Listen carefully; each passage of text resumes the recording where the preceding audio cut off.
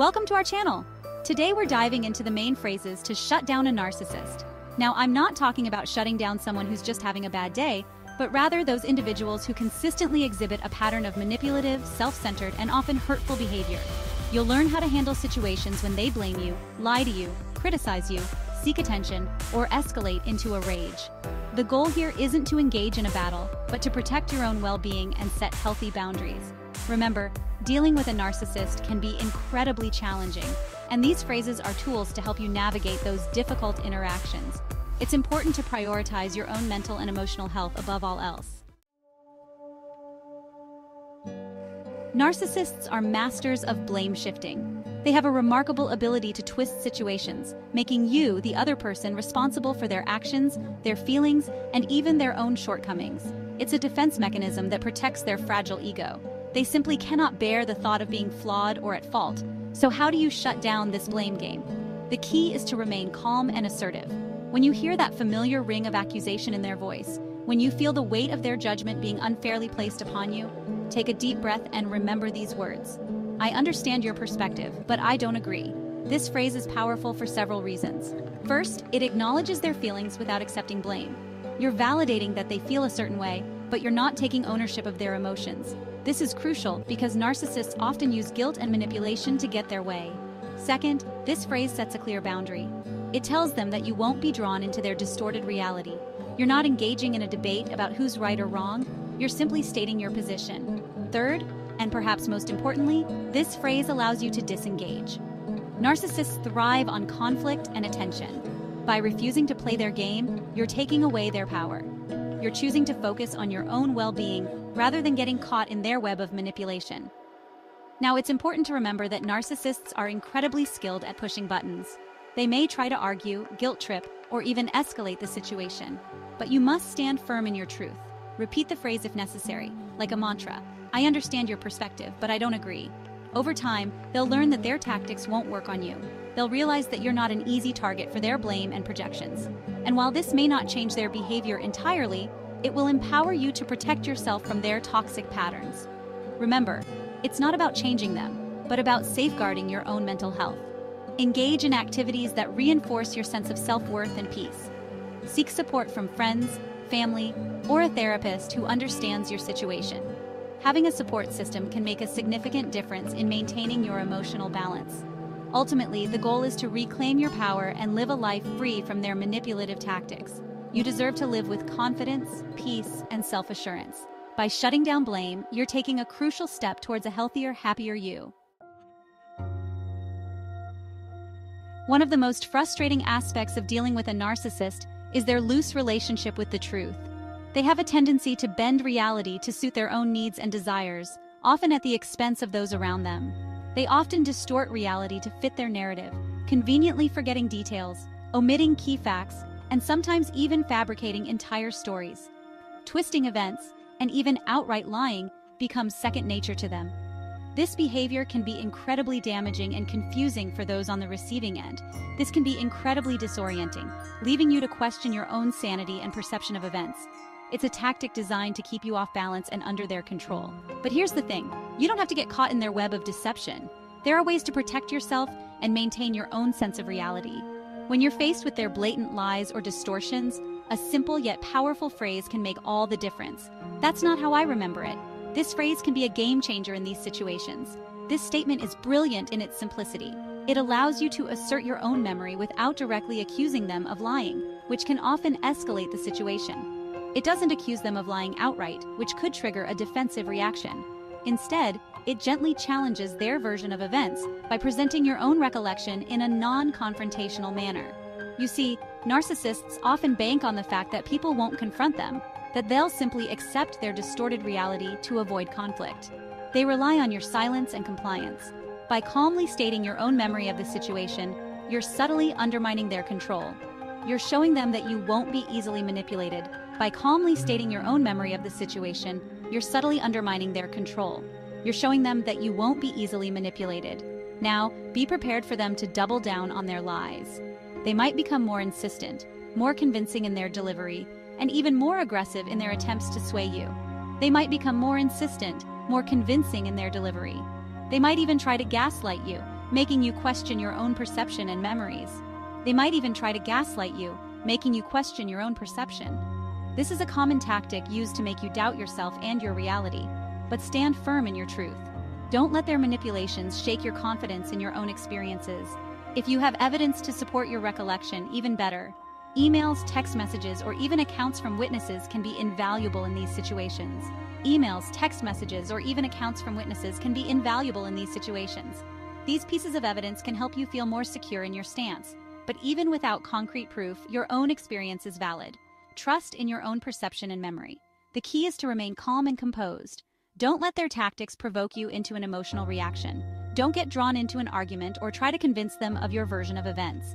This will only give them more power over you. Simply state your truth and move on. This shows that you are confident in your own reality and not easily swayed by their distortions. Remember, you're not responsible for managing their emotions or convincing them of anything. Your primary responsibility is to yourself and your own mental well-being. Over time, your consistent refusal to accept their distortions will plant seeds of doubt. They may start to realize that their manipulations are no longer effective. They may not admit it openly, but deep down, they'll start to question their own ability to manipulate and control you. This is a significant step towards reclaiming your own power and autonomy. Next is seeing it differently, deflecting their criticism. Narcissists are masters of criticism. They have an uncanny ability to zero in on your insecurities, magnifying your flaws and diminishing your accomplishments. Their words can be like daggers, piercing through your defenses and leaving you feeling small and inadequate. But here's the secret. You don't have to internalize their toxic judgments. When you're on the receiving end of their criticism, remember this empowering phrase, "I see it differently." These 4 simple words can be your shield against their negativity. They create a barrier, deflecting their barbs before they can penetrate your sense of self-worth. You see, narcissists crave a reaction. They feed off of your pain, your insecurity, your self-doubt.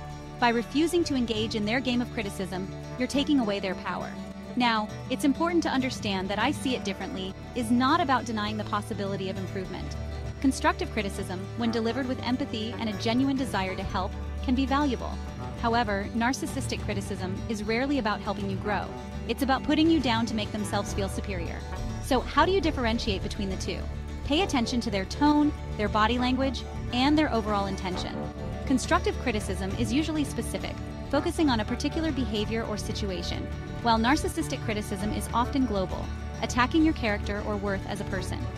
When you hear those familiar tones of judgment, those backhanded compliments, or those outright insults disguised as helpful advice, take a deep breath and remind yourself, "I see it differently." This phrase allows you to acknowledge their opinion without accepting it as truth. It creates a space for you to hold on to your own perspective, your own values, and your own sense of self. Next is to focus on the task at hand, redirecting their need for attention. The world revolves around a narcissist, or at least that's how they see it. Their need for attention, for admiration, for constant validation can be exhausting for those around them. They thrive on being the center of attention, often derailing conversations, interrupting others, and steering every topic back to themselves. So how do you navigate this constant need for the spotlight?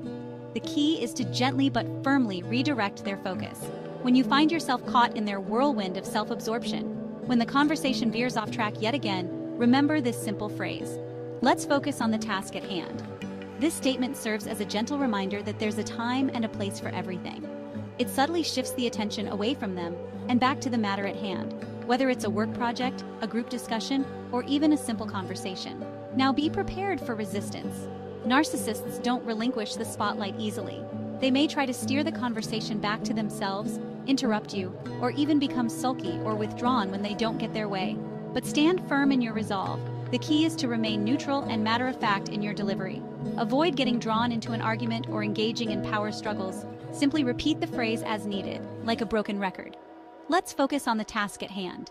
Over time, they'll start to realize that their usual tactics aren't working. They may not admit it openly, but they'll gradually learn that their need for attention needs to be tempered in certain situations.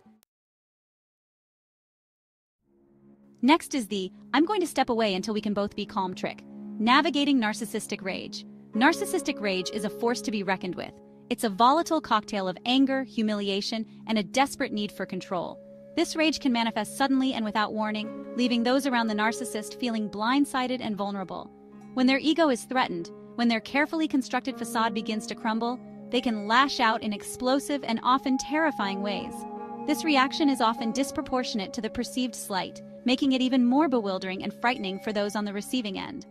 Navigating narcissistic rage requires a delicate balance of self-preservation and strategic disengagement. You can't reason with someone in the throes of such intense emotion, so your priority is to remove yourself from the situation. This is not about conceding defeat, but about protecting your own mental and emotional health. When you sense that familiar surge of anger, that venomous tone, that glint of rage in their eyes, it's time to activate your exit strategy.